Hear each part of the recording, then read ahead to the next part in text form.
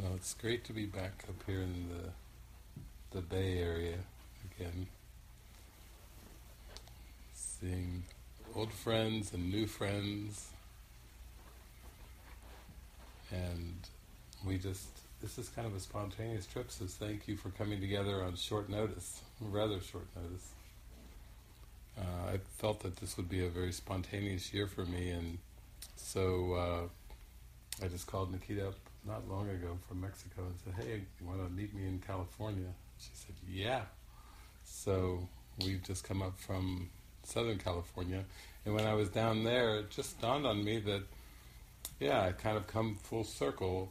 25 years ago was when I started just trusting Jesus and going out and hitting the road and going wherever, to meeting a lot of new people and going to a lot of new places, and Los Angeles was one of those.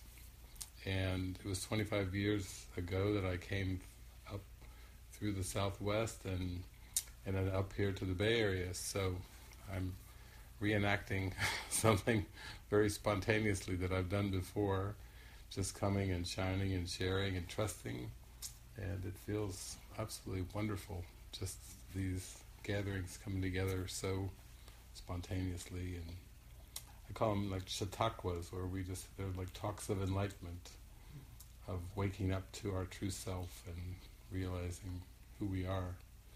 So yeah, it feels wonderful to be here, and yeah, it's been a very good trip. We were taken in by a group of young people on a mountain when we were down in the LA area, Topanga Canyon. So that was a lot of fun, kind of just to be right in the middle of a community and feel all the love and welcome. So coming out here, it just feels very wonderful, and just want to be very available to open myself up to any questions you have or topics, and that usually the time flies by so fast when we start to get into these very deep Course in Miracles topics and into the healing. And yeah, a lot of our discussions have been very deep and relating to beliefs and thoughts, and how when we give our lives over, they become very transparent expressions of the One, and they become so guided that everything feels very easy and involuntary, and there's no sense of trying to figure anything out. A state of acceptance, and there's a sense of peace with that acceptance. Every moment is new. It's like meeting yourself for the very first time with no reference of a past. And therefore every moment is very fresh and clean and crisp and clear, and you feel open and a strong sense of innocence with that as well.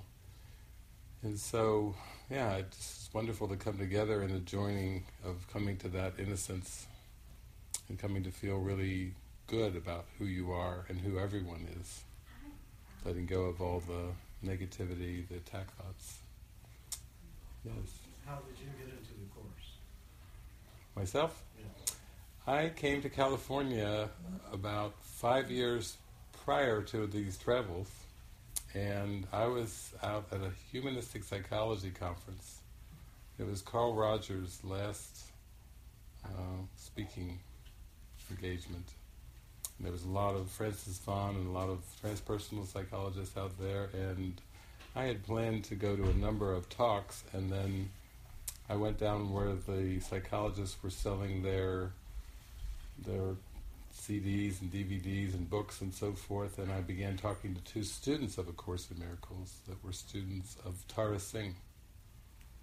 And so I started canceling a lot of the programs that I had intended to go to, because I kept being drawn down to the same table every day, intuitively, and there was a videotape playing, and Tara Singh was speaking of things that I had, like realizations I'd come to and insights, but I'd never spoken them to anyone. So it was almost like they were bespoken back to me. And I said, this is amazing. So then I went to South Burnside Avenue where they have their Foundation for Life Action.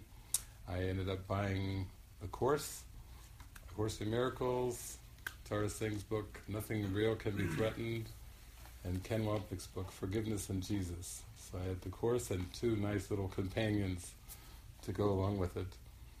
And it felt like kind of like going to that Foundation for Life Action. It was like that TV show, This Is Your Life. The photos on the walls, the people I met, the sayings, everything went into slow motion. Like it was like a calling kind of thing, like, doesn't matter what you've ever done in your life or where you've been, it's going to all be different from this point. And so I went back eventually to Cincinnati and had a huge immersion of reading the book for about 8 hours a day on the average for 2.5 years of using it almost like an oracle. It was answering so many questions just by popping it open. So that's how it happened in 1986. So it's 30-year anniversary for me with the course, and 25 years out on the road with just listening to Jesus guide me where to go, what to do, putting words in my mouth, and convincing me of holiness, of all of our holiness and all of our innocence. So it's been a really great ride. And then we've had some amazing... And Nikita came calling, came visiting when you were about 29, came out to Utah. Yeah. It's almost 4 years ago. 4 years ago. And then before this trip, she just felt so much energy, like she just couldn't sleep. She had all this energy, like she had to give it away and extend it. So she was praying out loud when I called her and said, why don't we go to California? And she's like, yes! Because she felt like she was going to explode. So she needed this road trip. Yeah. So we would love to get into any kind of areas or topics or anything. We live very transparent lives. Like Sundari said, it became apparent that the key to forgiveness, and you might say making the conditions of the mind ripe to accept this great gift of forgiveness, that is a gift. It's different than traditional forgiveness, and then it's really seeing the impossibility of wrongness, the impossibility of error, taking us beyond interpreting meaning in bodies, as if bodies could do anything wrong, or anything right, for that matter. As if this world could contain anything positive or negative, for that matter. You know, it's a system of like emptying the mind, clearing the mind of all debris, and really having no other goal other than the peace of mind, the peace of God. And so it was just the young people down in Topanga, Kenya were asking for like tips on practicing the workbook and diving deeper into devotion, and there was a lot of talk about devotion, of just being very single-pointed and then just letting the Spirit go before you with everything, providing everything you need. When the Course says, forget this world, forget this course, and come with open arms unto your God, it really means that you have to come into a place of stillness where you don't value anything of this world at all. No skills, no abilities, no seeming possessions, or the very concept of possession, the idea that we could possess anything. And so to the ego it seems very radical, but my experience has been, as I've just given myself fully over, that it feels very natural. I even met the mother of the man who invited me to Topanga Canyon, and she, I think, had been diagnosed with attention deficit disorder, and after she heard me talk for a couple hours, I was laughing and sharing happiness and joy, and she said, that's that's the way I live. It's just this diagnosis that tells me I've got something going wrong in my life.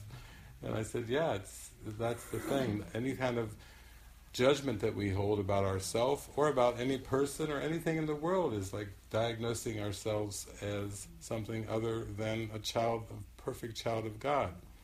So, yeah, I can see how the Spirit has used my education, my travels, 10 years of university, and all kinds of things just to, you could say, they're just like symbols that are pointing and expressing a life of so much happiness and so much joy and so much connection that is very, very natural. It's not like you don't have to really do anything to achieve it or attain it. It's more like it's just getting out of the way and becoming more humble and more humble and more humble and coming to rest in a state of natural beingness. And everything's given, even the words, even these words are just given. It's the desire, too, that everything you think and say and do teaches all the universe, so you want to bless the universe with everything you think, say, and do. That's what a child of God does. It's a part of our creation, is to be a blessing, and in this world it comes out in terms of letting the light shine through you in what seems to be cleaning and clearing your perception, clearing all the debris away. So it's been a beautiful journey. So do you feel like you have a shortened path to forgiveness, or do you feel like you've moved beyond really the need for forgiveness because you are actually judging in the first place? I would say that forgiveness is very, very natural. And I was just telling them at lunch today, I was in Mexico a couple years ago, and they had this quantum machine that was telling me all kinds of things. And the two ladies that were administering the test, I said, okay, I'll go in there by this machine. But one of the questions for the machine was, what percentage of David's life purpose has he accomplished? And the machine said 100%. And they said, well, we've never seen that in all the years we've been administering this test. But the 100% is more a state of complete trust and relaxation. It's really the trust that goes hand in hand with the forgiveness. When you're trusting, like it says in the Course, the Holy Spirit will go before you and make straight your path and leave no stones to trip on or obstacles to bar your way. And that's kind of a surreal, kind of a fairy tale kind of life. And after I kind of went through some things of pride and not willing to accept things, thinking I had to earn things and do things on my own. Those were the most difficult lessons at the beginning, when I didn't have a job and I didn't know how I would be provided for in form, but I felt I was told, just trust me and I will go before you and make it very clear. Those were the most difficult times. It was letting go of the past conditioning, letting go of the Protestant work ethic, letting go of the idea of savings, the idea of earning, the idea of trying to be practical in the ways that I had been programmed to be practical, and just giving over to present trust and practicing, not knowing what would happen, but trusting, and keep trusting and not knowing. So I would say that forgiveness is something that is a living experience that's in my heart. I have enjoyed in recent years too just symbols of those that are practicing forgiveness. Some of you know of Ho'oponopono and Dr. Hugh Lin, who lives out here in California, and before he would have a retreat, he would look at the names of everyone who was coming on the list to clean his mind. That's almost like a pre-forgiveness. Yes. Before you meet the people, forgive the people. Let go of everything you think you know, even about a name. If you have a reaction to a name, okay, forgive, clean that one, clear that one. I like the thoroughness of that. I feel that forgiveness is whole and complete, and somebody asked me at lunch today, about if I had any negative thoughts or anything, and I said, no, actually I haven't had a bad day it's been so many years I don't even remember when my bad day was, my last bad day. It's very free-flowing. It's equated in A Course in Miracle terms with the real world or true perception or the forgiven world or the happy dream. Jesus says it in many different ways. But it's just a state of non-judgment. Not that you've stopped the judgment. It's just the mind is very still. It doesn't have the static. That voice that was always judging and worrying and sizing things up and whatever just got quieter and quieter over the years. It's more like it faded. It was still trying, like a little mouse squeaking over there occasionally, trying to draw some attention. But by pouring myself into the trust of the Spirit and just being guided and led in countless times, with floods of miracles over years and years and years, then the whole purpose of all that was to have a merge take place, where you feel one with the Spirit, and you realize that you're not a body and neither is anybody else. You realize that you can't hold anything against anybody else, in a sense, because it's just one mind experiencing itself. It's a unified field of awareness. And so that's another way of describing forgiveness, the quantum field that they talk about in quantum physics, where everything's completely connected. So that's been something that is involuntary and that just continually expresses, whether it's just in quietness, in prayer, or whether it's speaking. And I have to say that as I came into this year, that I've had much more quiet time, and not really knowing what this year would bring, and then it just kind of came in a strong feeling to come here to California.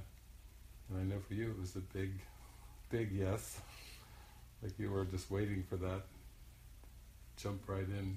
I was waiting, but I didn't expect anything. But you say something about happy surprises? Yeah, it was like either it was the same day, it just felt like everything was so quick that I was like, I was sensing, there's this sense like, because everything got so quantum, everything, and there's like all these reflections, like it's almost like we've been here before. It's like everything is just like, oh, I know, like I've seen this before, and I was like, it's all the same, but something's different. And I'm like, there are happy surprises this time. Like, expect happy, spontaneous surprises of the Spirit. Like, Spirit is going to throw something at us that is going to be like, whoa, where did that come from? And so I went, and I just told everyone. And at first there was a bit of like, fear, because it's like happy surprises, like in disguise, like, as in like, oh, we don't want like what are we supposed to wait for, like a blessing in disguise or something? Like no, real surprises, like you will not, it's like you won't help but recognize them. It's going to be so mind-blowing. And so as soon as I said that and we celebrated, we're like, okay, let's be open. David calls and he's and it's like, would you like to come for a trip to California with me? Like right about now. I was like, yeah. I could. It's like, wow, like that was a surprise, and so it was like in that kind of a, like that was the kind of vibe where it came from, and I was like, well, this is something out of like out of this world. And then, needless to say, that like all he said was, we're just gonna meet in LA in a few days at 8:30. Meet me at LAX 8:30 a.m. I was like, okay. And then we'll just go where we go. Like, don't know. And then within a day, everything got arranged. Like, literally, like, it's like when you think, like, you know, there's a tour, you got to coordinate. We even have a tour planner.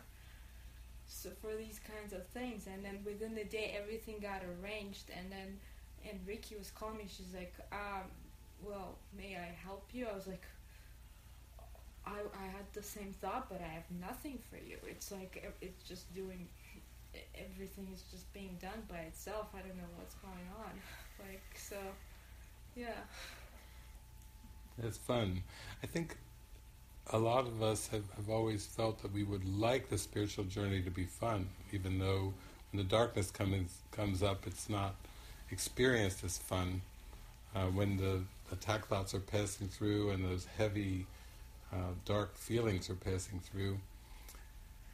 But the hope is always there, and I have to say that the spiritual awakening is really the experience of this beautiful teaching. In the Bible it said, all things work together for good for those that love the Lord. And then in A Course in Miracles, Jesus kind of clarifies it even further. He really kind of firmly says, all things work together for good. There are no exceptions except in the ego's judgment. So it's like you're watching this swirl of images, and there's not a sense that things could be different than they are. The wisdom of just seeing that all things are working together for good, that's another workbook lesson, is let all things be exactly as they are. He says it in a lot of different ways. But it's basically a sense of acceptance. You have no inclination, you have no ambition, you have no desire to change the world, you have no desire to fix people, you have no desire for one political outcome or another political outcome, or one economic outcome or another economic outcome, or one ecological outcome or another. It's a state of acceptance. And it seems radical, but it's actually the most natural state that there is. It's actually fun to have no opinions about anything. It's actually fun to be able to, when somebody asks you a kind of a complicated intellectual question or something real scientific or whatever, to say, I don't know, and to feel wonderful about that, with a big smile on your face. I don't know. I don't care to know. I'm not interested in knowing. Do you have opinion on this politician? No. We were at lunch today, and the question came to Nikita, like, oh, where's that accent from? She said, oh, originally Russia, and this, and oh, have you been back? Yeah, a couple visits, and do you have, like, relatives and friends and relatives in Russia? No, they're all dead, she said. They're all dead. So, it just, okay. Well, it was very direct.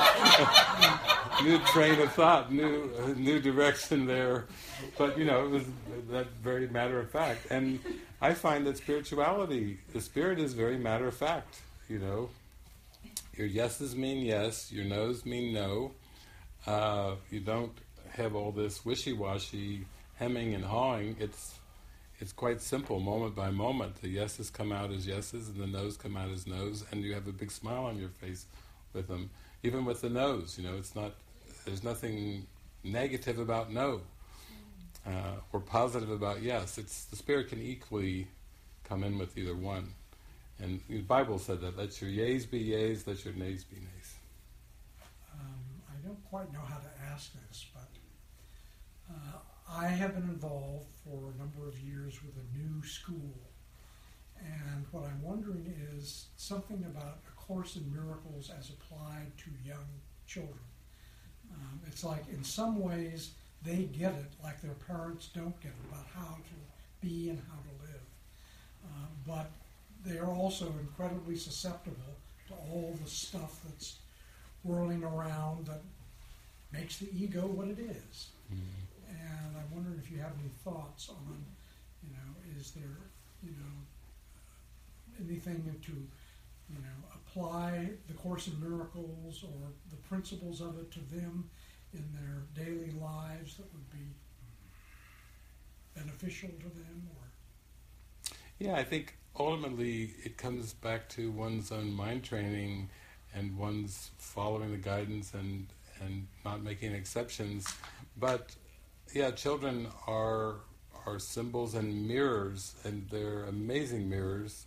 And I've always had a real kind of open feel towards children, in the sense that, like this gathering I did down in Southern California, I think there was some discussion early on about, can this woman Krista bring her baby, and sometimes it's this thing about gatherings or satsangs or whatever, about not having babies or crying babies or whatever. You don't see many videos of Muji with crying babies or Eckhart Tolle. They just edit that out, or they say no, don't. It's not the time to have that in there. But we had a baby and 2 dogs, and the woman who brought her baby was holding her baby and playing the guitar and singing at the same time. And the baby was calling on the Holy Spirit, invoking the Holy Spirit, and the baby was verbal and bouncing, and almost like the dancing baby, like in Ally McBeal.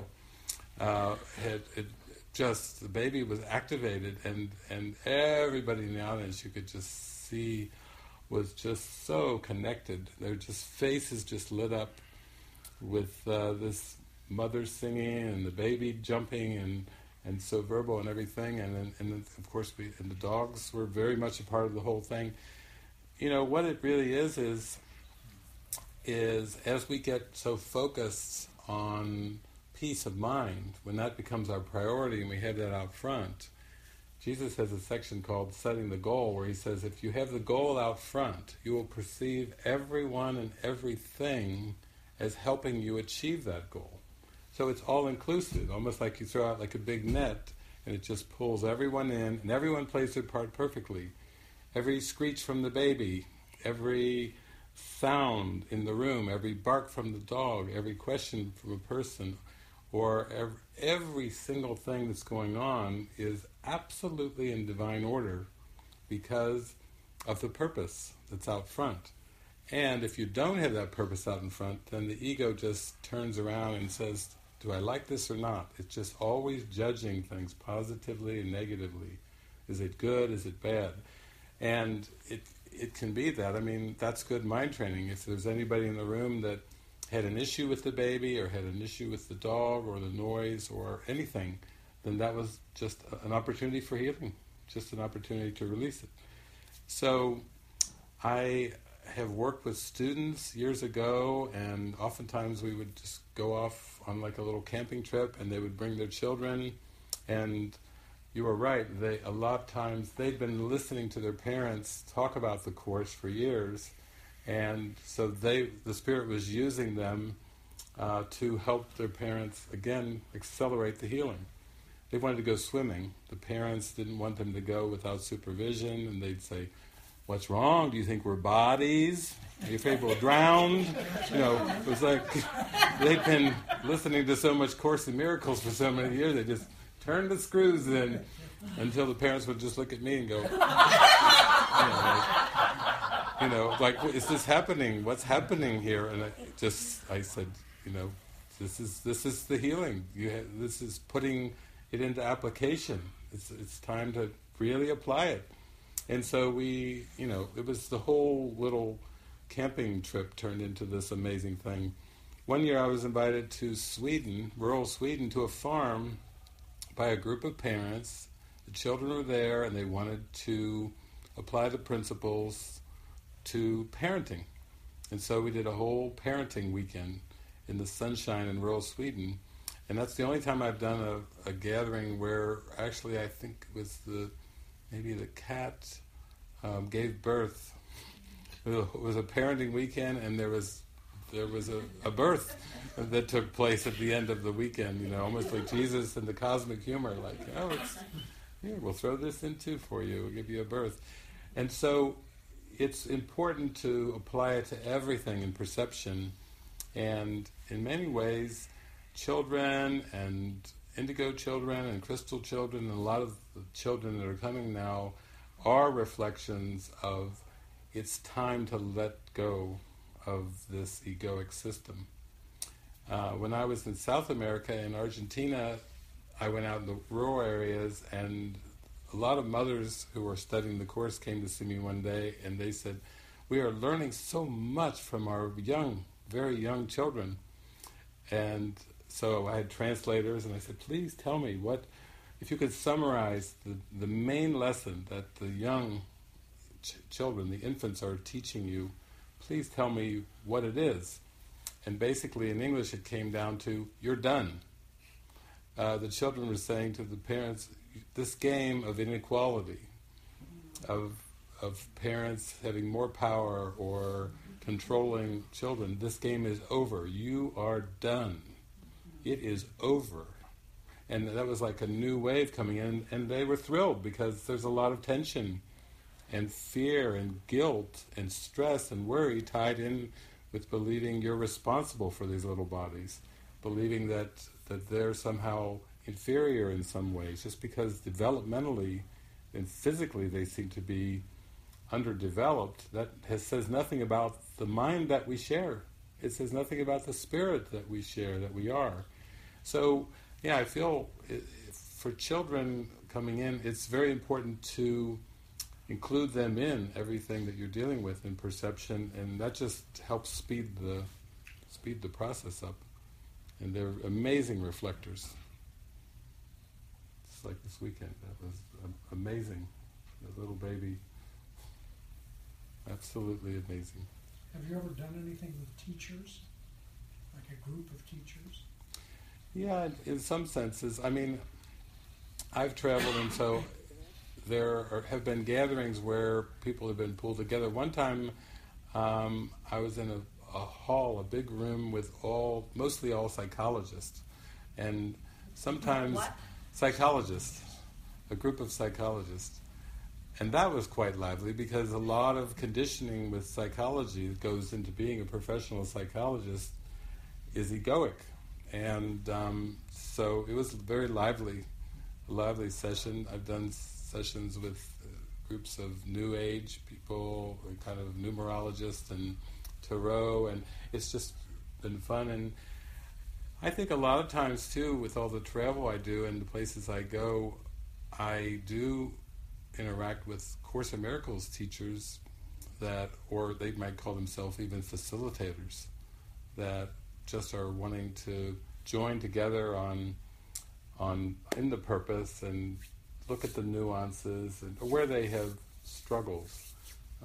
One time I went to a course group, and there was I walked into the group, and there seemed to be all this divisiveness in the group, and there was like an undercurrent of control and struggle in there. I could just feel it when I went into the room, and then they were going to vote on a set of bylaws for their course group, and it's unusual.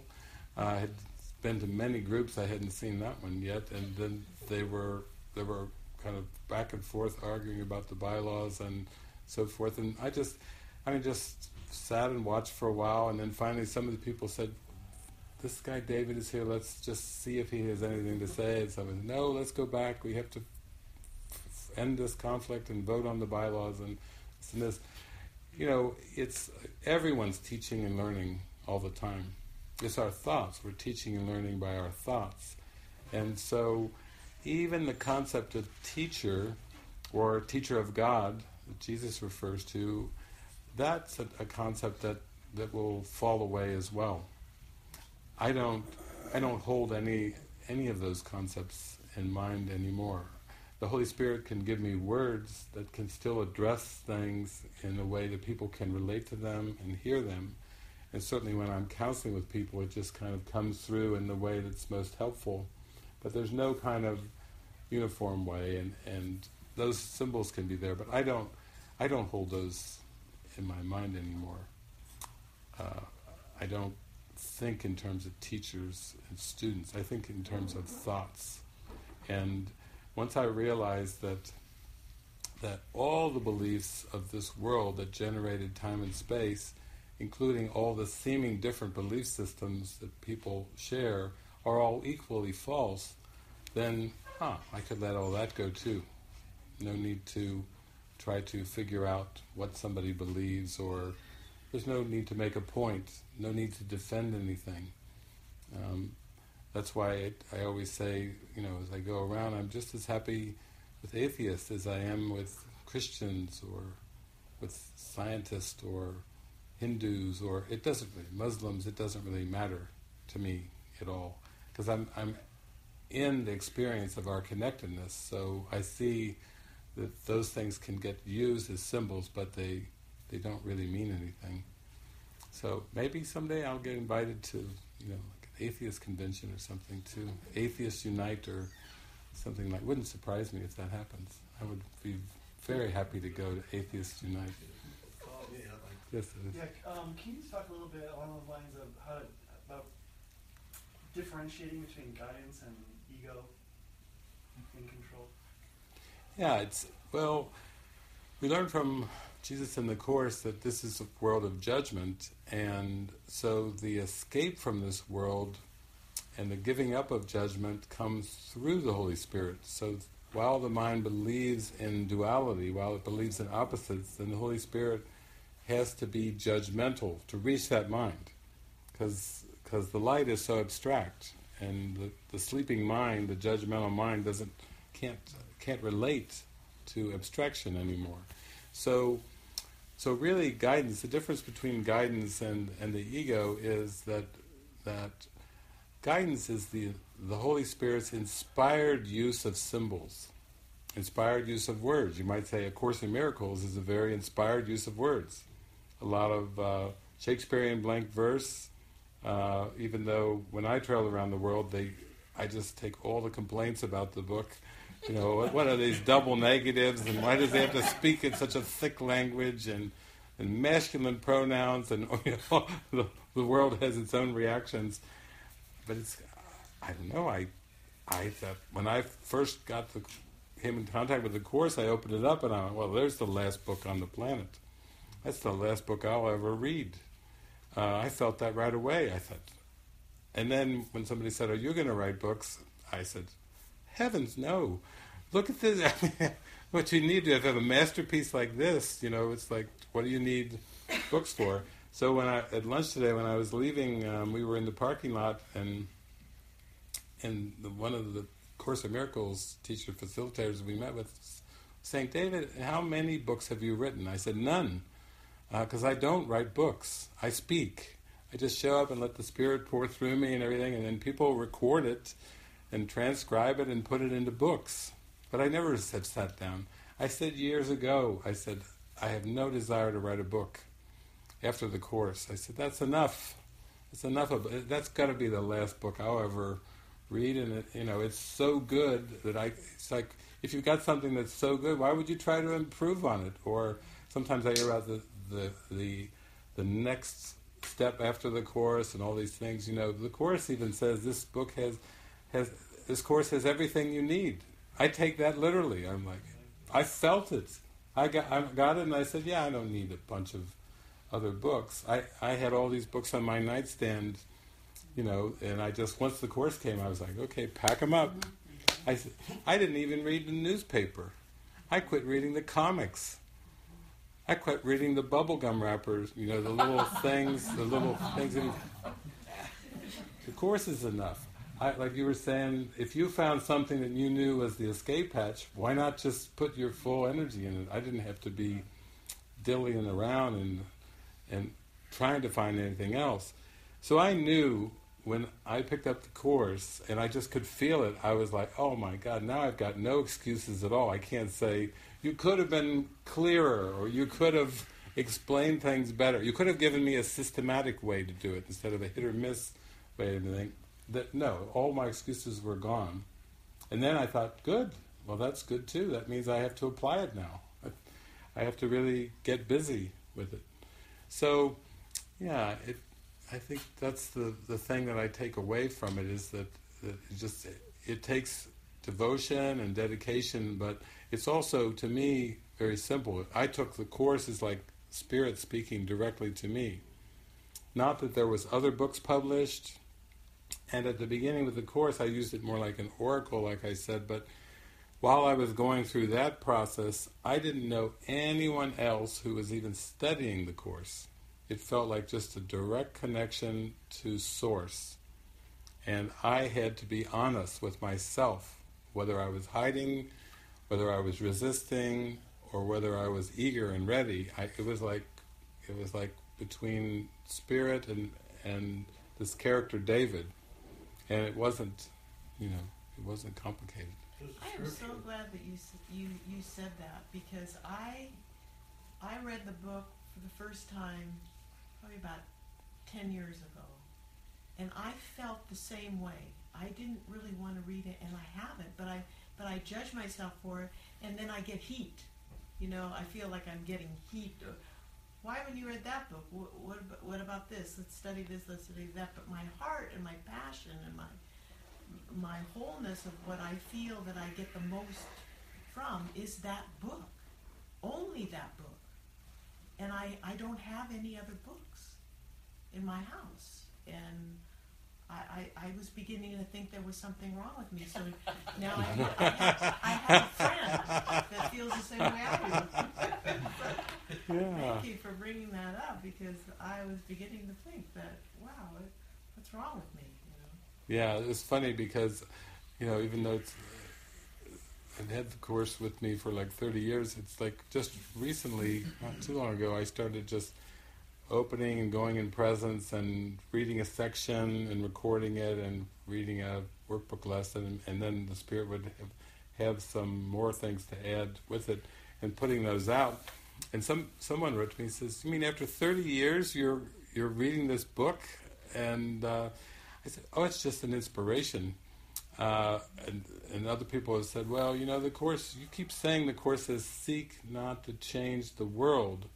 Why do you travel to all these countries? What are you trying to actually do by visiting all these countries and everything?" I said, "Oh, it's just involuntary. I'm just having fun.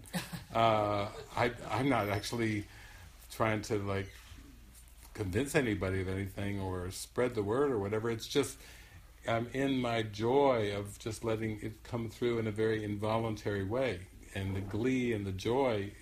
I always think our state of mind is really the teacher. The words, the words are just like the window dressing. They come along, they're added on.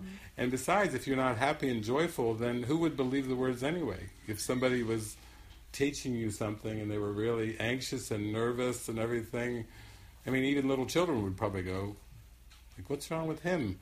If there's not a sense of happiness, and the words are about happiness, and you're not happy. So to me, it's all about integrity. I think it's best to be extremely simple with this. Extremely simple. It helped me after those first couple years immersing into the Course and reading the words of Jesus, and then all of a sudden I had this stream of thoughts, just like Helen Schuckman had, and it was Jesus in my mind, telling me where to go, what to do. It's like, wow, talk about an easy life. That's the easiest thing, to go through a day with Jesus directing it. There's nothing easier than that. And what I found too, because it was so easy that Jesus would tell me things, and I think, in my late 20s at that time, and then he came out one day and he said, "You're not going to have a career." And I don't know about you, but late 20s, it's like to hear that. Maybe if he said it when I was 5 or something, or something like that. But late 20s, that's those are your prime. You're thinking a lot about a career in the late 20s. And he said, "No, you won't have a career in this lifetime." I thought, well, that's going to be interesting. I don't know how you're going to pull that one off. But actually, it's gone that way. Even when I came out here to San Francisco, and Reverend Tony Ponicello, he invited me out, and then he started inviting me to these big national conferences. I'm like the kid in the candy store. I show up at these big conferences, and there's 500 people, and a couple times I've had to speak in front of 400 to 500 people and everything, and it's like sitting there talking to my grandmother. It's got that, it's just that heart-to-heart kind of feel like, this isn't really a professional conference. I'm not really a speaker here, no matter what the flyers or the programs say or whatever. I'm there just having fun, enjoying all the holy encounters, with everybody I meet. And it's fun when you get 500 course students and teachers in the same hotel.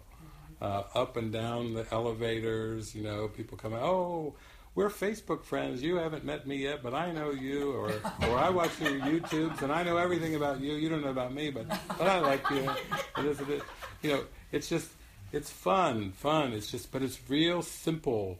It's just the simple joy of holy encounters, that he calls them, of just connections. And then when you get up and they introduce you and then you look out and there's 450, 500 bodies, it's just like speaking to yourself. It's just like speaking to one person. It's not the idea of a crowd. I don't even know what a crowd is, because it's so intimate. That's what the experience has always been. Like Christ is right in our hearts, closer than our breath. It's so intimate. And when we stay with that intimate simplicity, that's it. You can really relax and enjoy and have fun, enjoy the ride, and it only when a self-concept thought comes of thinking you have to do the right thing or say the right thing or concern about how somebody feels or whatever, those are all just the chatter of the ego trying to take us out of this simple, peaceful experience. I saw your hand go up.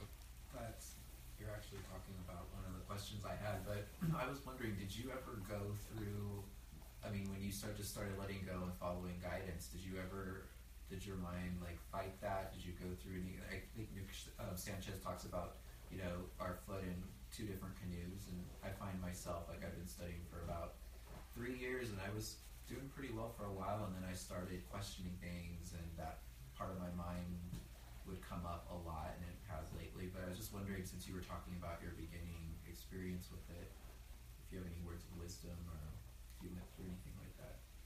Yeah, I think the struggle I seemed to go through was I was all excited about trusting, but it was like a deep thing to keep trusting, and keep deepening in that trust and deepening. In fact, he's got a section in the manual for teachers called Stages of the Development of Trust. And I like that he put that in there, because, even though he says at one point in the course, trust would settle every problem now, okay, he's talking about the holy instant. However, it's a course in miracles. It's not a course in holy instant. It's not a course in revelation. It's a course in miracles. We need to prepare our mind, because if we don't prepare our mind and we don't take the steps that he offers us, he says in the workbook that in the later part of the workbook we will attempt a direct approach to God. And if you aren't prepared, then this direct approach will seem more traumatic than beatific. So, it would be like if you were getting ready for a chemistry test or a calculus test or whatever, and your professor said, now study. I want you to study before you go in there and take that final exam. It's not so much study for us with the course, although that's helpful, but it's practice. I find it's, the ego enjoys studying itself, he says. So, when he said that, and I thought, that insidious puff of nothing. Clever, insidious puff of nothing. Here we got all these 1,200 some pages to study, and now the ego enjoys studying itself. Well, that's, you've got to be careful that you don't over-intellectualize the stuff, because then it doesn't get you anywhere. So what, you can write books and do workshops and seminars. If you're not happy, who cares? It's the ego with a Course in Miracles self-concept. God, this is a creepy, insidious thing. It just tries to latch on to anything. Or a teacher of God. Oh, now you're a teacher of God. And then the ego tries to make a concept out of that. Then you have to live up to that, and that's crazy. So, yeah, it was, like I mentioned, when I was traveling in those early years, where I would be trusting, following, and then you have a doubt thought. You feel annoyed, you feel irritated, you feel distracted, you feel bored. It's just going to try to take you off the beam any way that it can. And then Jesus is practical. He's got that rules for decision section in there in the back of his text, where he says, decide the kind of day you want, and if you make no decisions by yourself. This is the day that will be given you. That's real simple too. He has to add the other ones for when you forget that you want a happy day, which happens, and it's like, oh, no, that's right, wait a minute. This started out really good today, but it went really bad really quick, and then it spiraled. So I have found that I've just used the tools that he gave. I mean, I would really practice that rules for decision when I came to it very diligently. I would take that prayer that he's got, at the beginning of the book, I'm here only to be truly helpful. Oh, did I use that on every time I'd go out to meet somebody, for groceries, laundry, course meeting, whatever. But every time I'd go through a doorway, before I'd go to the doorway, I would just silently reorient my mind, like, oh, I'm here to be truly helpful. I'm here to represent him who sent me. And that was important, because the ego was already, as I'd come to the doorway, it was always, I wonder who's going to be here at this meeting. I wonder if I'll see that one. Oh, that was a pretty girl. She was here last week, and I hope she's back again. What was her name? Okay, I am here only to be truly helpful. You just have to keep aligning and be devotional about it, and then practice it. And practice takes you into an experience. Devotion, I thought, this is important. And at some point I thought, I really am worthy of happiness and peace and joy. I really am, and so this is important. And even with the ego chatter and all the temptations and doubt thoughts and everything, I would, no, this is important. This is too important for me to waste a moment on something else. Yes. It's so wonderful we're talking about this, because my mind has been going around this subject for a while now. I remember once I heard Adia Shanti say something like, if you have a problem facing you right now in life, don't sit and wait until you reach spirituality for that to solve it, for you to get to a place where this no longer is a problem. Face it right then, because going through that will take you to where you want to go, like enlightenment. So that has always stuck with me, because often in life, when I had a problem facing me, I thought, no, I'm above this now. I'm not going to try to fight this or fix it or change it, because then my ego is going to get really active, and I'm not going to do it the right way. I don't trust myself anymore. I'm just going to wait until I find a way, or something will come to me. And then, of course, the problem wasn't going away. But lately, what has happened to me is that all of a sudden I had this insight that my biggest problem has been that no matter how much information I gathered, I was still identifying somehow myself, the self, with the mind, with the thinking mind. There was no separation. I was just trying to take this self, this mind, and make it enlightened so that I would no longer suffer. Even when you read the Course and then you start reading, there's a lot in there about the ego.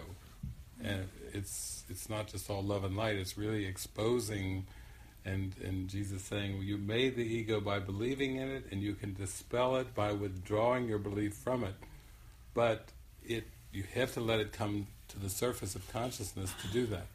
And I just did a counseling call today, and people go crazy when they start to see the defenses. They start to see their patterns, and that they never had seen before, and then they feel even worse. Like, oh my God, I've been doing this to myself for years. And then they feel even more guilty. And I said, oh no, it's just coming up into awareness, but that's a good step. And then there will come a step where you just see it for its nothingness. You get really good at laughing at it, but it's just part of the process. So I would say, it's like I meet so many people who are doing the Course, and they do get from the Course that specialness is not good. And they do get from the Course that special relationships are of the ego. So they'll say, oh, I'm through with special relationships. I'm not going to ever get into another special relationship ever again. I'm going to be really careful and make sure I don't do that. And that's almost like a fish in the ocean saying, I'm through with the water, as they're swimming through it. It's like, it's the fabric of everything, of time and space, and this seeming personality self in this dualistic world is so all-pervasive that all you can do is call on the Holy Spirit and say, I'm going to give this to you, the whole thing. I need really a lot of help, and then you use the specialness to unwind me from the specialness. In other words, when you try to go cold turkey on it, it's like trying to go cold turkey not on cigarettes or on eating cake or something, but cold turkey on the whole cosmos.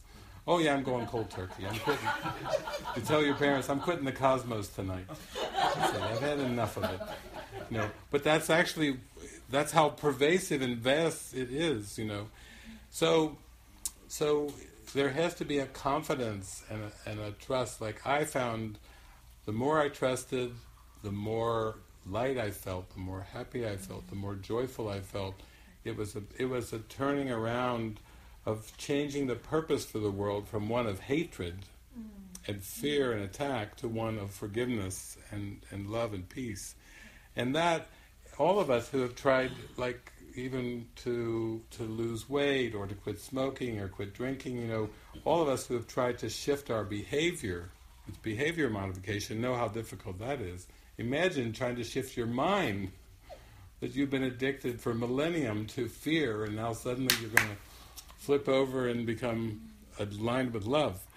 It's a big turnaround. So we do need to be gentle with ourselves. We do, at times, we need to be vigilant. Jesus says, you're much too tolerant of mind wandering.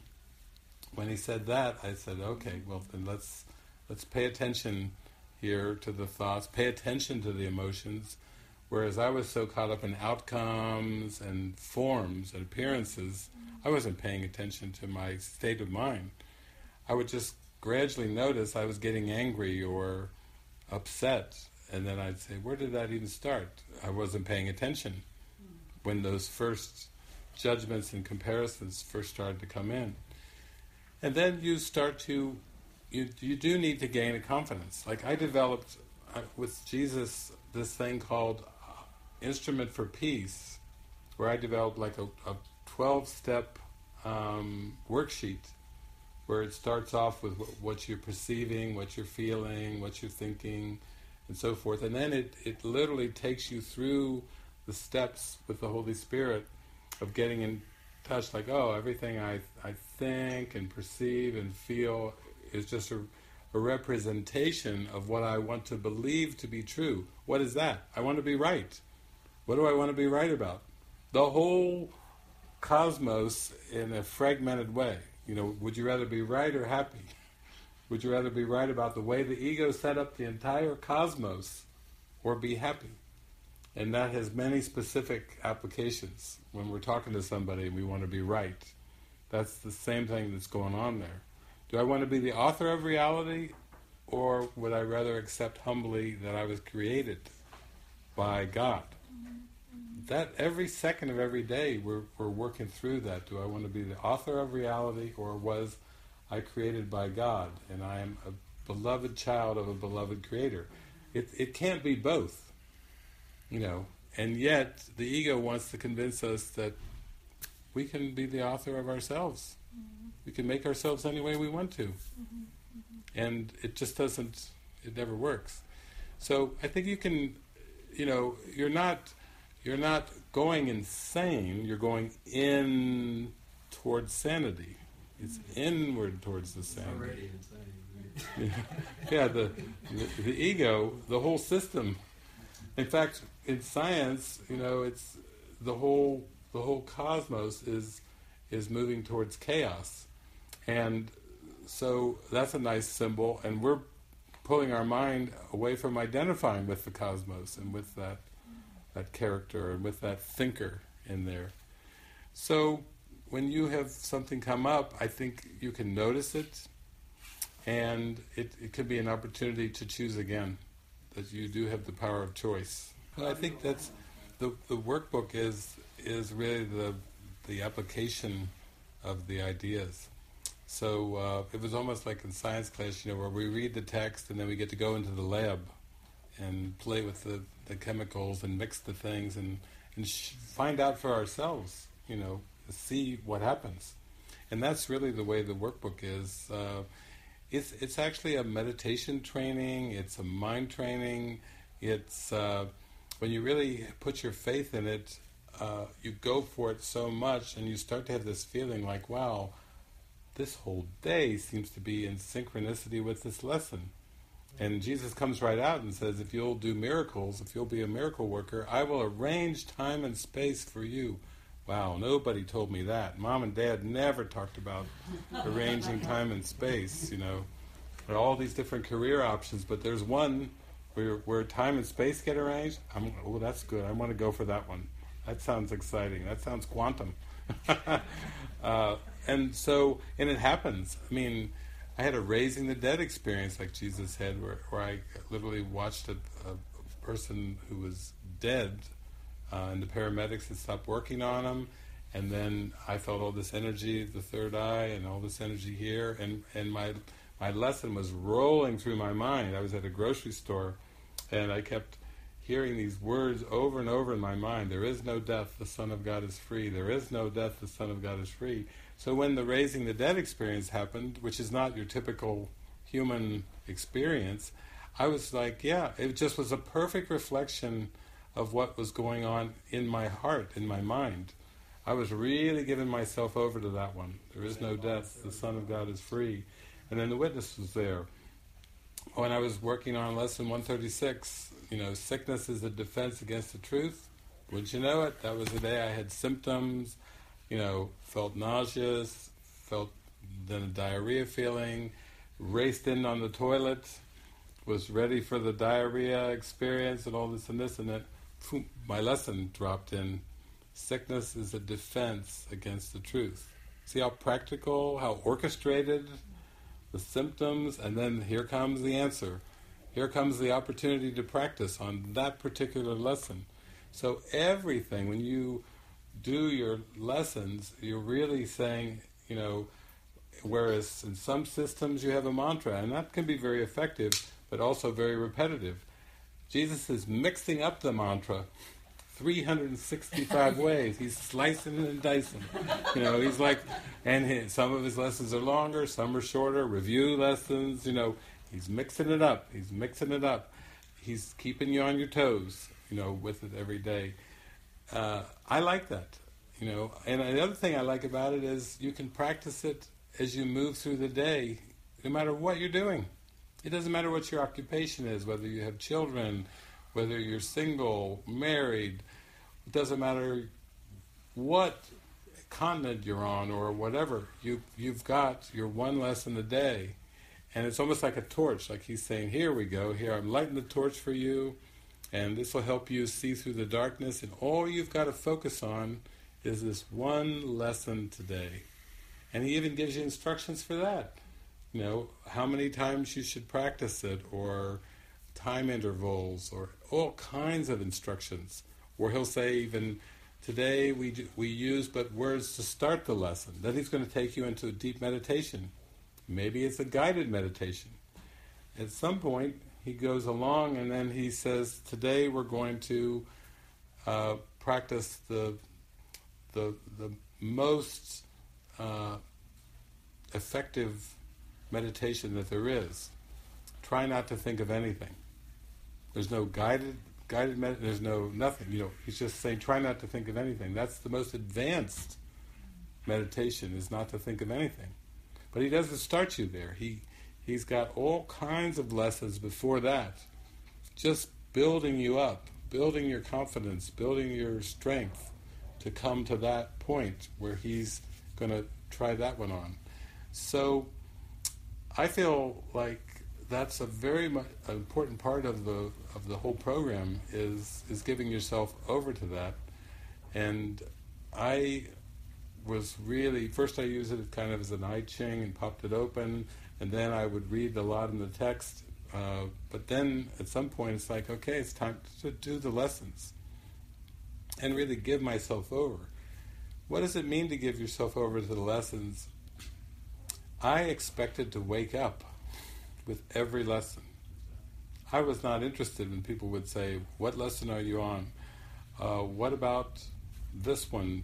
Something they've done in the future. I'm not interested in future lessons. I've got my lesson for the day. I'm uninterested. In fact, I might not even need them. I could wake up today. I could wake up on number 3. Wouldn't that be nice, huh? Talk about cutting corners and coming back to heaven. Oh, I'm on number 3. Yeah, I've got it. Because he tells you at the beginning that the transfer of training with these lessons is not like transfer of training in the world. It's not cumulative. In fact, if you can just forgive one person completely, see one person without any sense of the past, it transfers to the whole world. You forgive the stars, the black holes, the planets. You've got one person you're working with, Aunt Jane, and you get it with Aunt Jane, you got it with everybody. Uncle Fred, black holes, stars, pixie dust, anything.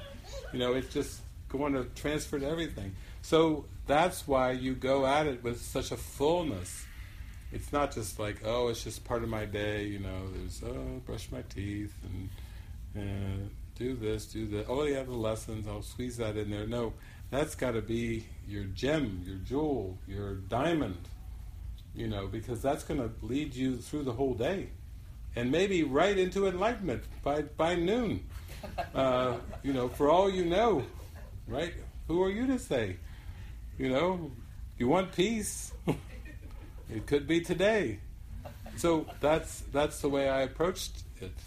And that's another one of those tips I tell people when you're doing the lessons. Expect to wake up. Expect to wake up. Why would Jesus give you a promise and then not deliver? And why should we have such low expectations of ourselves? That's just the past coming in, trying to push us away. Yeah, me too. Yeah. I have a question with, you mentioned the sickness of the body, but I was thinking if it's in the script that you're supposed to have cancer or some sort of horrible disease that's happening in your script, and we don't change the script. But if you're like giving yourself over to the Holy Spirit completely and things collapse in your, time space collapses in your whatever, in your journey, can someone be completely at peace and still go through seeming some sort of disease of the body? Or does it just skip over? Well, the body is temporary, and the body is like everything else is part of the cosmos. And entropy in science is that the whole cosmos is moving to chaos. And so the body is part of everything else that's moving to chaos. And it can appear in many ways. I mean, certainly Jesus would be the prime example, because in his script will say there was a crucifixion scene. I wrote that down as one of my questions with the crucifixion. Yes. And people have said to me, well, Jesus wasn't very enlightened because it was a bloody mess at the end. If an enlightened one would never have had such a bloody mess, it would have been clean. Like, why not just an ascension scene without the crucifixion? So it was obviously in there for teaching purposes. Like it's this extreme teaching example that he didn't defend himself. He just walked right into it and went right through it. And he was very silent through the whole thing.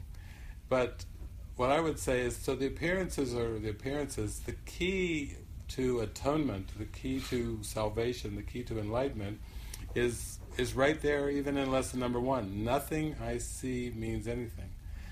That it's actually impossible to interpret anything in this world that is specific, because the world of specifics was made by the ego as like a decoy and a distraction. And then even when we get into our questions around the body and the symptoms, somebody just wrote to me on Facebook the other day, and it's not the first time that they've written to me about Ramana Maharshi and his seeming tumor at the end of his life.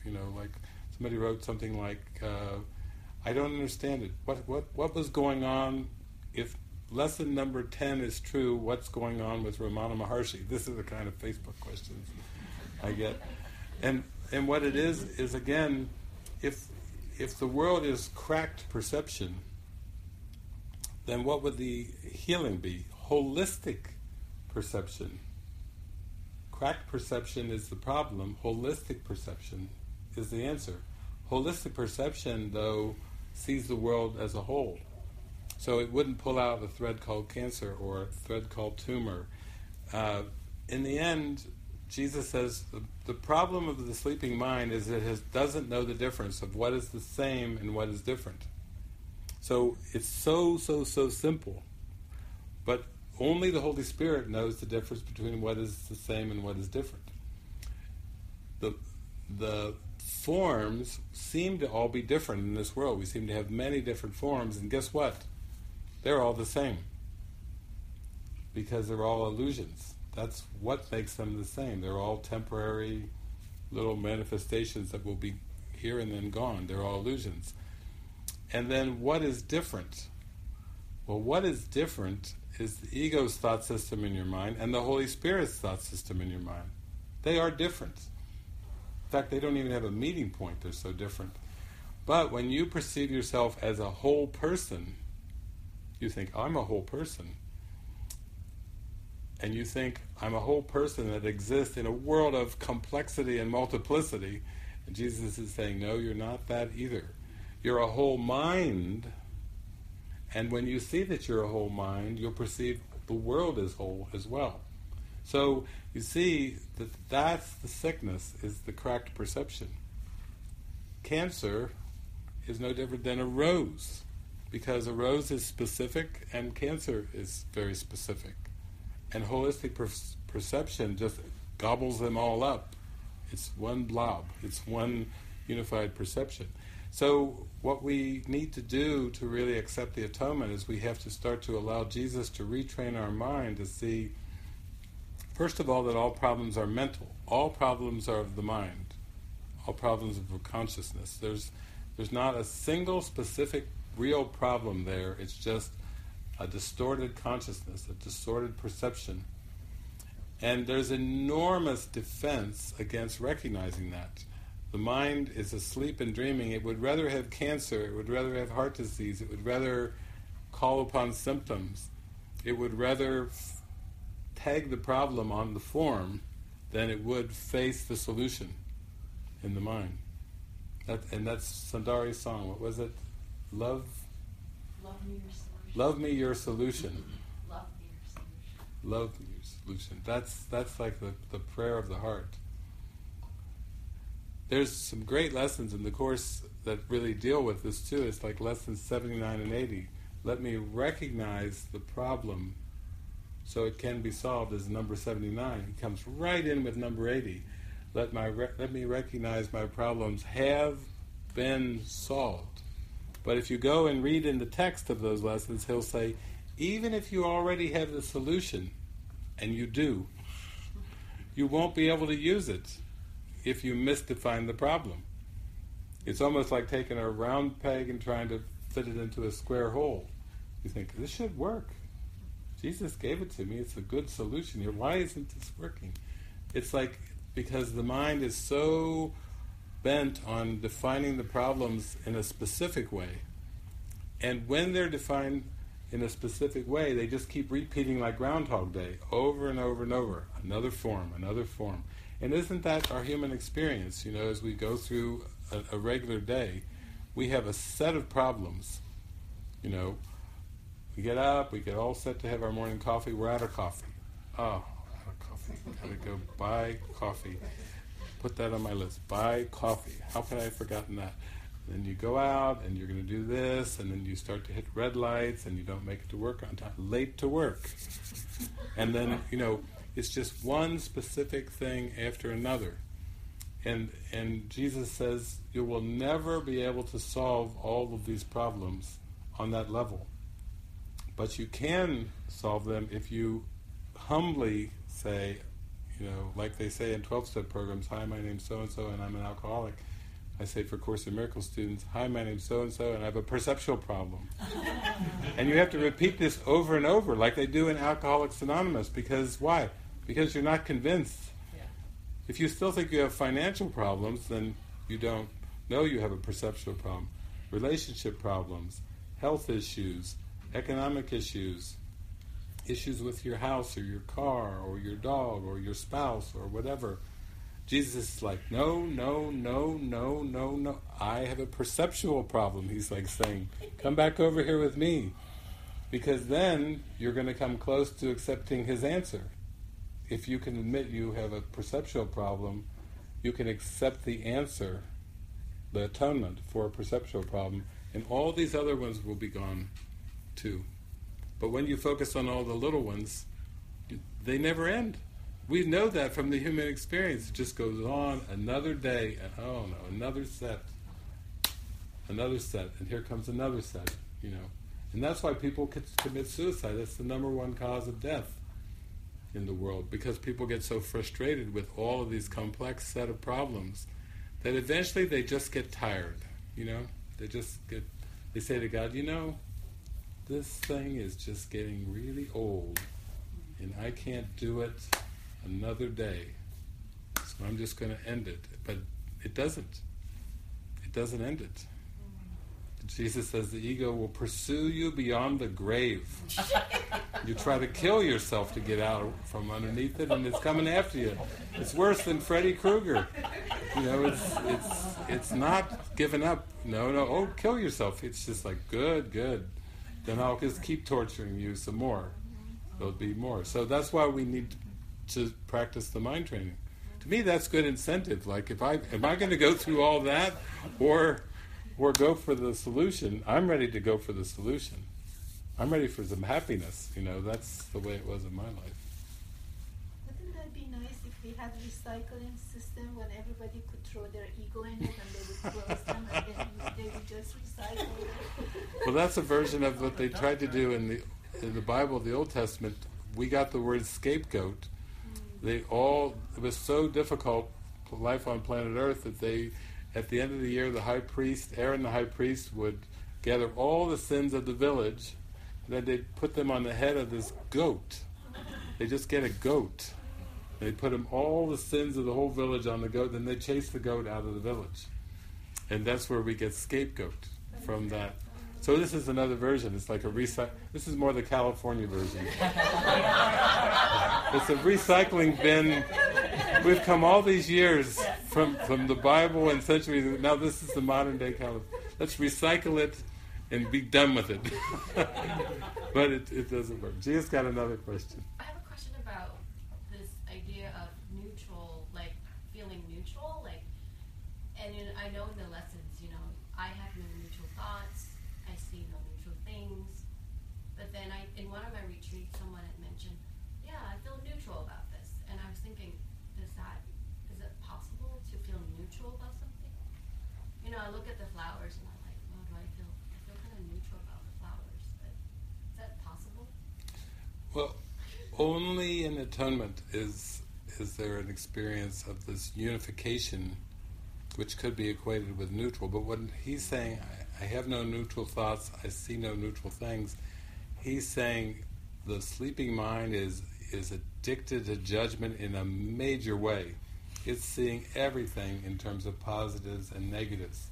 And so when the mind's asleep, it doesn't see things neutral. Now that the Holy Spirit does. The Holy Spirit is, when it says nothing I see means anything, it's because nothing in perception does mean anything to the Holy Spirit. The Holy Spirit's just using all the symbols, almost like leaves blowing in the wind. They're just neutral symbols, but the Spirit can use them to unwind the mind out of this addiction to ordering and sequencing the symbols in a linear way. Linear time and eternity, Jesus says time and eternity cannot coexist, and it makes sense. One is made up and one's real. And the unreal one has got to finally, the darkness of the unreal one of linear time has to give way to I amness, to eternity.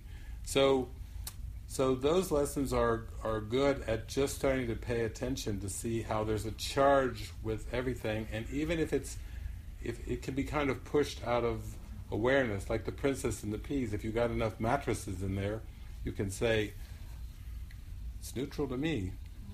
But there's a lot of mattresses there. There's a lot of defenses. There's a lot of guarding against things. People say, well, what's the fastest way to enlightenment or self-realization? I say, well, relationships and silence. Hopefully you can have a lot of relationships and silence in your life, because relationships do the mirroring, and you need the mirrors to be aware of all this unconscious stuff. And the ego doesn't like stillness. Be still and know that I'm God. It doesn't like meditation at all. So if you have a meditation practice and you're practicing in relationships with all your relationships, you're really on the super fast track.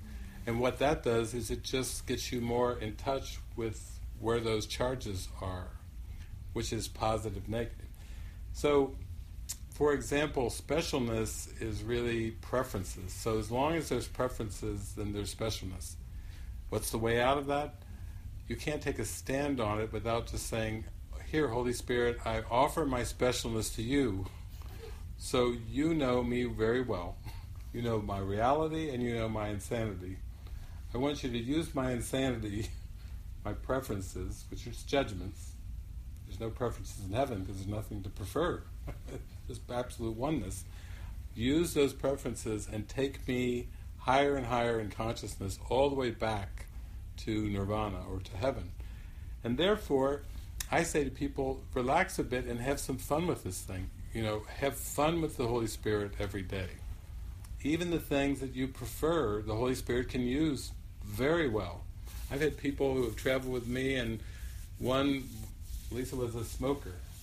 She liked to smoke, and smoke a lot. So when we went on these miracle trips, we would stop at a restaurant, there'd be smoking section and non-smoking section. So I could tell that she had a tremendous fear of giving up the smoking.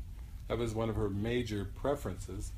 So every time they'd come out, the maitre d' smoking, I said, we'll have smoking. We'll go smoking. I would go and do gatherings, and there'd be a group of smokers that would come out of the gatherings I was doing, and Lisa would be out there smoking with the smokers. And sharing the miracle, sharing the insights. You see this.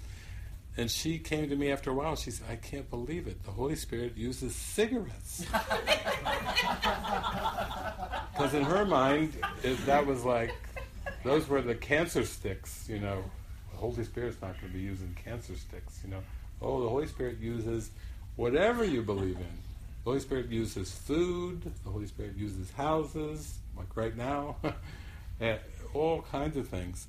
When you say, help me, to the Holy Spirit will use everything that's part of the egoic preference system of the mind to take you up and out.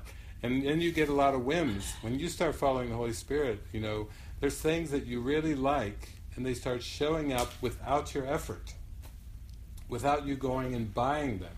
I travel a lot, so I've been traveling, for the last 25 years. I call them whims. When you have something like, red licorice that you like, and you go and you're staying with a host, and they come out and they bring out the red licorice, I just smile, because I didn't buy the red licorice. It's dealt to you, it's given.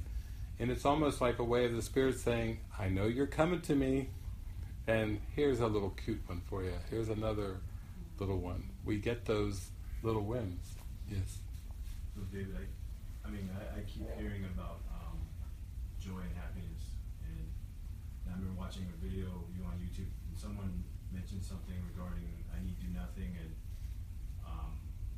so I think they asked you a question like, why do you eat? And you said, because it brings me joy. And for whatever, that hit me, and I keep hearing this thing about happiness and peace and joy. That's really the end goal, to get that's who you are.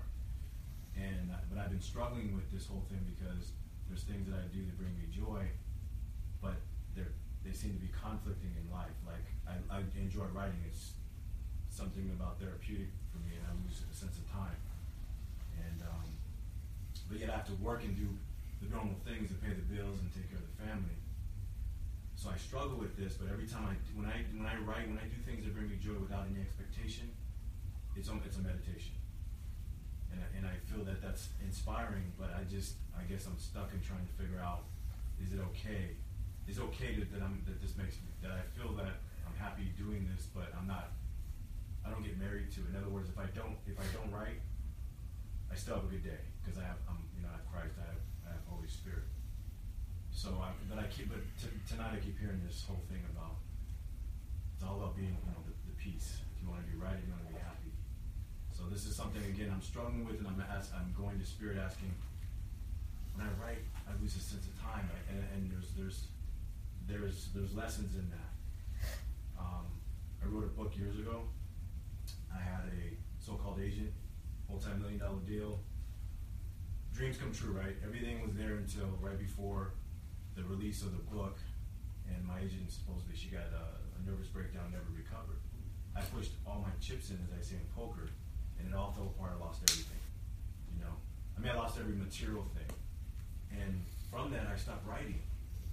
And I've been writing since I was a kid. That was my way of expressing myself. It was something that I just did, and it's therapeutic. And then it just hit me as I've been studying the course more and more deeply. It seems like Spirit's telling me, listen, that brings you joy and peace. That's closer to, why did you stop doing that? It's because that monetary gain was gone, and that was the ego part of that process. So now where I'm at now is I keep bringing that up. It's like, I'm working with Spirit, trying to. I want peace, and I don't want it necessarily that writing is the.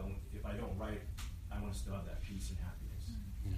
But I know that I'll do those things if it brings me closer. And like you said, you do this because it brings you joy. I mean that makes sense. So that's kind of where I'm kind of stuck in terms of what's how do I he had asked about the ego and spirit. How do you know how you're being guided? You're getting inspiring thoughts. How do you know that's not the ego, or what is the difference? Yeah, so that's good. That's a real good question, because now we're getting down to purpose. Like if there's a desire for joy, and there's a purpose that takes you to joy, and then there's another purpose in the mind that blocks you from the joy, then the discerning between the helpful purpose and the unhelpful purpose is key, which is the difference between listening to the Holy Spirit and the ego. It's a major lesson in awakening. So one thing I could say is there's a line in the Course that says, all real pleasure comes from doing God's will. And the ego made up all kinds of distractions in this world. Sometimes they're called temptations, but there is an enormous array of distractions to keep the mind from finding its joy. And there's actually a workbook lesson that says, my happiness and my function are one. The ego associates all kinds of outcomes and pursuits and goals. Achieve that and you'll be happy, except when you get there, you're not. And then it quickly shifts and says, oh, well, try this over here then. And then you achieve that, and you're still not happy. And then it's, oh, but what about this? It's always shifting the goals. It's almost like turning a diamond with all these shimmering lights, and it keeps turning and turning and turning, hoping that the mind will follow its pursuits and seek and do not find. Seek in the form and do not find. It goes on and on and on. So there's no joy in that. So I would say it's helpful when you take a look at, like, the body. The ego made the body, so now the Holy Spirit can use what the ego made. So now the Holy Spirit can use the body. The Holy Spirit uses the body solely as a means of communication. The ego uses the body for pride, for pleasure, and for attack. I love it when Jesus tells me, okay, that's pretty clear. One, communication is going to take me back to joy. And pride, pleasure, attack are going to keep me in the death spiral. And that's a very clear thing. And so I would go into deep prayer and just say, show me all the ways that I have been using this body for pride, for pleasure, for attack. And there's a lot. It's just a lot. It's like when you go through the workbook lessons and he starts, going through the laws. I'm under no laws but God. He gets very specific in lessons 50 and 76. Very helpful, because he's going to be very specific, and he's going to say, this isn't serving you, this isn't serving you. You need to trust the Spirit. You need to be in alignment with Spirit. You need to be in your function to find the joy. In fact, you need to be so in your function that everything else fades away. You let thine eye be single. You get so enraptured in this purpose that you're just taken to heights of happiness, more joy, even more joy, more consistent joy as you go that way. So I'm glad that you brought up the writing, because writing is definitely a means of communication in terms of this world, and it's something that Jesus and the Holy Spirit need. In fact, Helen Schuckman spent 7 years with shorthand, taking down shorthand dictation, because the dictation was so rapid, and then her collaborator helped her, they typed it out, into what became our text, and then eventually got edited down to the published course, which is a tremendous use of writing. I mean, one of the highest uses of writing, to have an escape hatch penned for the entire human race. It's amazing.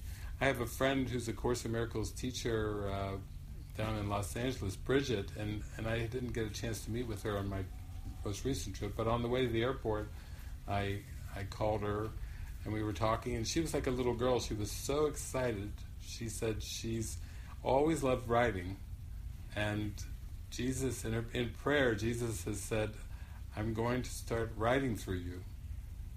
And so she's been getting up in the early hours of the morning. She's being woken up at night, and then she just, starts writing. And she says, "Oh, I'm so excited," because it just feels like she's excited to see what's going to come through, realizing it's all for her own mind training and all for her path. So that's really the answer, in the sense of it will be an increasing lesson in discernment, of really being inspired with what you do, inspired by the Holy Spirit, and then the state of joy will come from that. Because the ego's joys don't last. They come and they go. Basically, there's a part in the workbook that says that their joys are gone in this world before they can be possessed or even grasped. So they're so fleeting. And that's because the ego is sponsoring a substitute joy. It makes a substitute, and the Spirit has an actuality, like a true joy that's in there. So this is like going to be an ongoing thing, I think, where you just get clear and clear and clear in your mind of what it is that truly inspires you. And it will unify your mind as well, because the Spirit takes care of everything. If you've got a family to feed, if you've got duties, responsibilities, and so forth, even though it was the ego that set them all up, like in heaven you don't have any lacks, you don't have any duties, responsibilities, just this bliss and being. Even though the ego set them up, the Holy Spirit will unwind you from everything that the ego made if you tune in and listen. So it sounds like, I think the writing will be a big part of that. Like, that's something that's been there, and it was just a traumatic experience with pouring so much in and having it all, just fall away. That was just like the ego trying to really make you down on writing and push it out of awareness.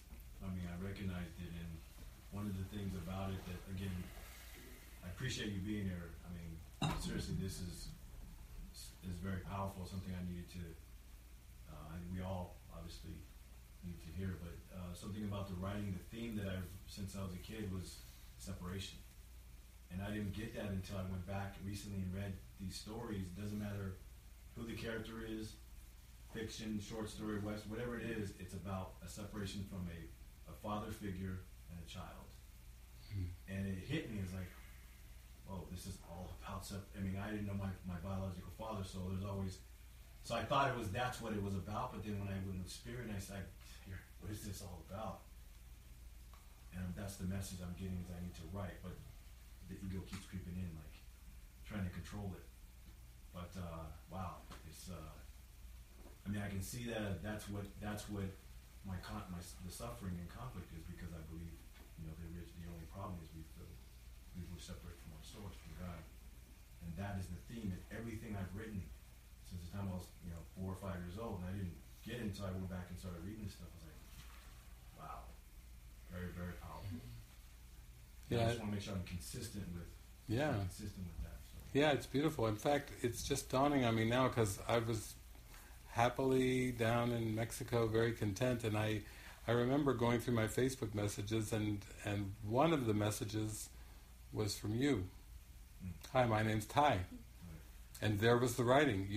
And that's really got me up here to Northern California. Before anything was put out and anything like this, I had a young man in Topanga, Kenya, Zakaria, and then you saying, "Hi, my name's Ty, my wife, we're up here," and and that kind of, I was like, I could feel something swirl under that. So it was actually you writing that.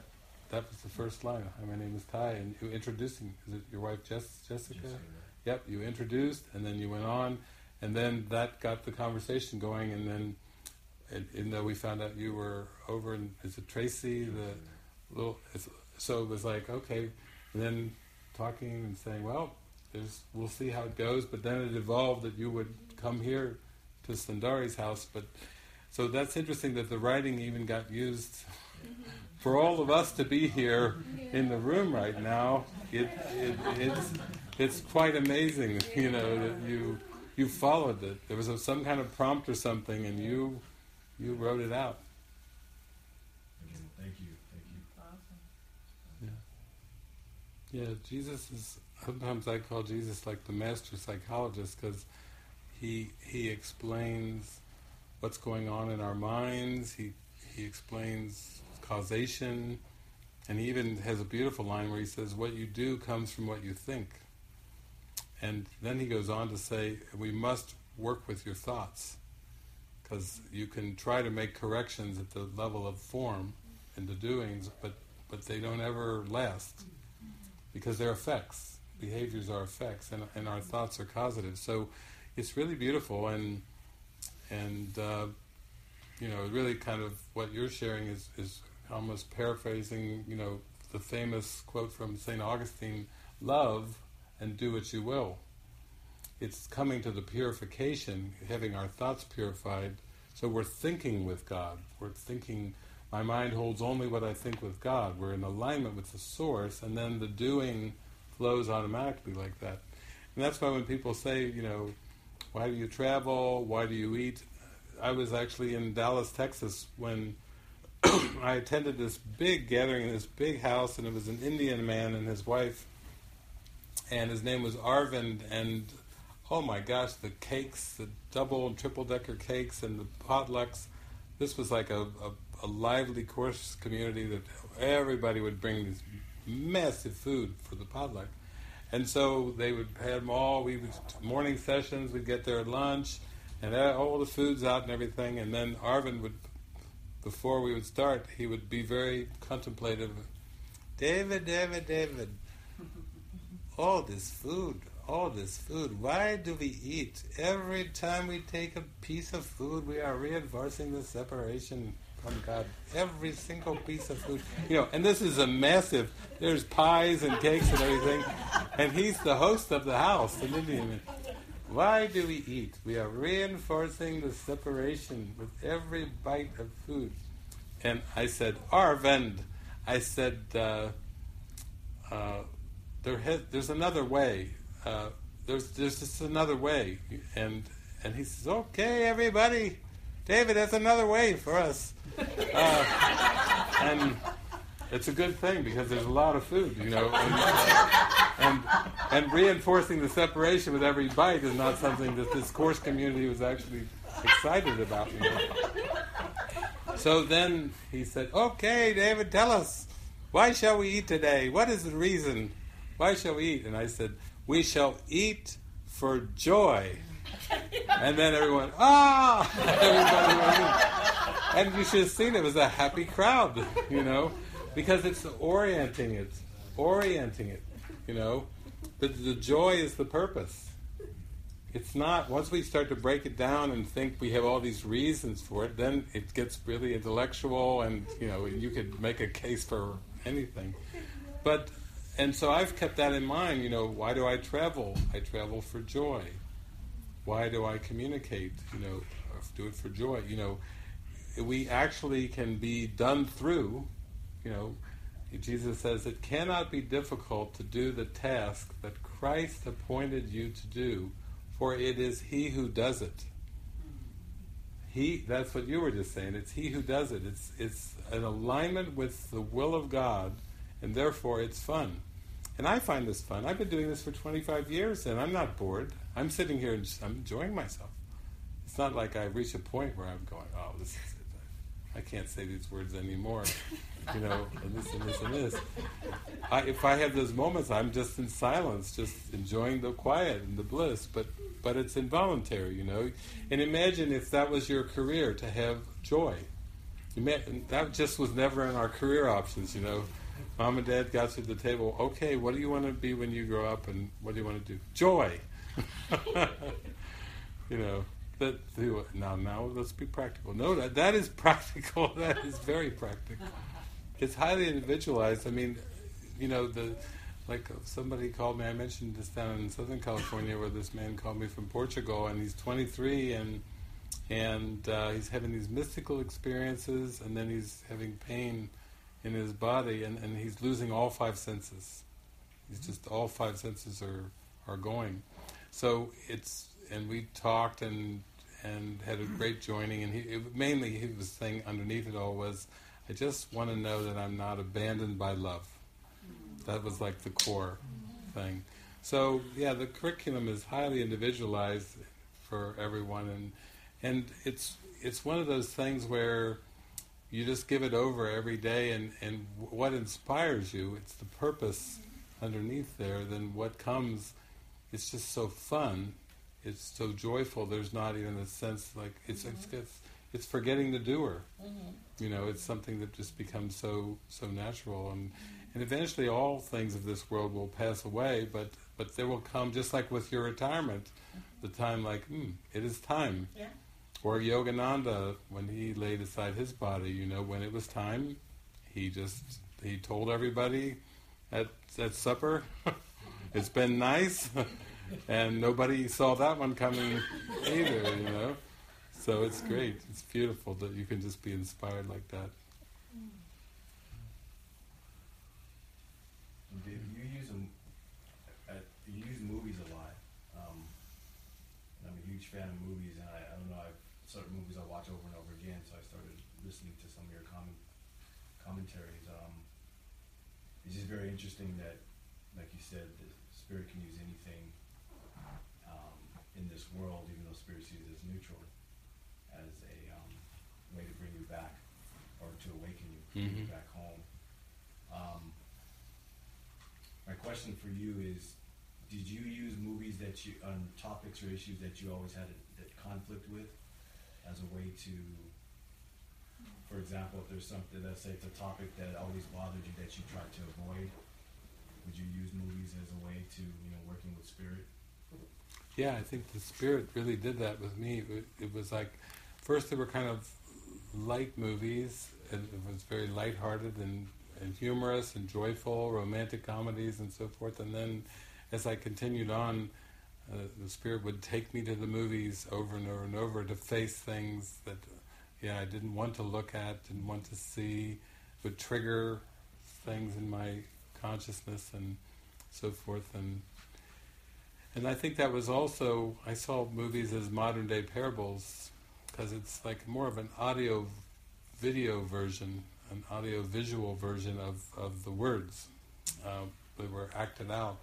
And a lot of times there are people that are more verbal or more into words, and there are others that are much more into sounds and music and images and everything. And a lot of movies, they bring in all of that.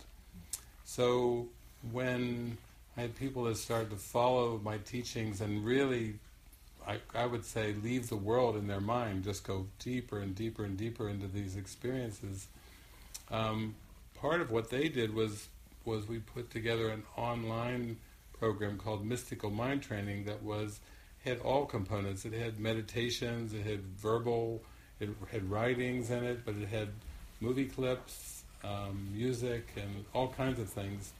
And that kind of package of audio-visual and writings and everything has been very helpful for people. And then the movies just kept coming and coming, because when I set up a movie and I have Holy Spirit commentating during the movie, it's almost as powerful as like a drug experience for somebody. People sometimes come and they kind of spring, during some of my movies, have sprung into mystical states, or they will just reach very blissful states. I see Sundari, there's a couple movies, what was it, Lucy, is it Revelations. So it's like a very high use of these movies in a very directed way from the Holy Spirit. And where I think Lila had an experience, she was literally floored on the floor from working with the Mystical Mind Training program on one of the modules. So these are all ways of accelerating the awakening. And especially I put it down in the book, The Movie Watcher's Guide to Enlightenment. I don't know if we might even have some of this here. But then we put it online. So it was online Movie Watcher's Guide to Enlightenment, where people could watch movies, movie clips, setups, and so forth. And then we put an emotional index and correlated it with the movies. So people now are using this as their pathway to God, just like people use scripture, meditation, David's movies. What's your pathway to God? Movies. And then I'm serious, they are using them. It's growing more rapidly than anything else that I've done, where people are tuning in. I would hold these, I mentioned at lunch today, 6-week retreats, devotional retreats. And basically I would just stand back, and it was all set up, and there was lots of mind training and collaboration and projects during the daytime. But then after dinner, once every night I would show a chosen metaphysical movie with commentary. And after 6 weeks of that, of movie conditioning, people were in very different states of mind than when they came in. One woman came into the retreat, was diagnosed with cancer, didn't know where to go and everything. She came into the devotional, she was in remission by the time the devotional retreat was done, through this high use of mind training and so forth. So it is quite amazing that all these different ways are coming into us now, and it's getting much more direct and much more focused. And a lot of people around the world, they just enjoy watching movies. They feel relaxed. They don't feel like it's so much their lesson, like they feel in their relationships, like it's right on them all the time, on top of them. When they see it acted out in the characters, then they go, oh, look at it. Oh, they start to realize, oh, that's my lesson. And they just got a healing that occurs during the movie.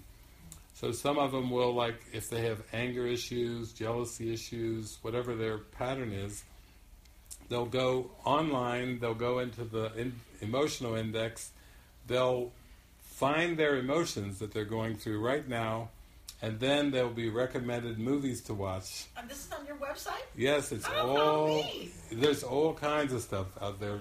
This is like the tip of the iceberg. But it's one of the most popular things that people do. You do books too? I do books. Books have come through, not that I've written them, but I speak them and they get transcribed and put in books. They're very practical. Like one of the books was when I was working with students on all kinds of issues, and we would trace it from the presenting problem back into the mind and back into the Holy Spirit where it would disappear. So I would do this in a practical way. The book is like 500 and some pages. But it's very practical. It's almost like the how.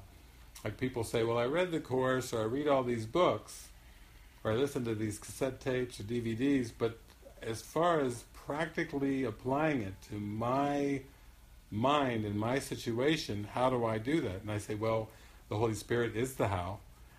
However, since I've done it with so many people, people can learn through those experiences. So this big book, Unwind Your Mind Back to God, is, for many people, is turning into the how. They're actually forming Unwind Your Mind groups. They do online Unwind Your Mind groups. We have the Movie Watcher's Guide to Enlightenment. They're doing online retreats now where people can simultaneously in different parts of the world watch the same movie at the same time through this Zoom software that we use, and then they can join in discussions even though they live in different parts of the world or remote parts. The MMT, the mystical mind training, you get assigned a mind training partner. I think you and V are both, you live pretty close to each other, so you're in the walking distance. But for some, it's more digital. It's online. So there's a huge range of tools that have come from me doing this over the past 25 years, and these are very practical tools. These are like hands-on kind of things that you can really sink your teeth into and practice. And that's been fun.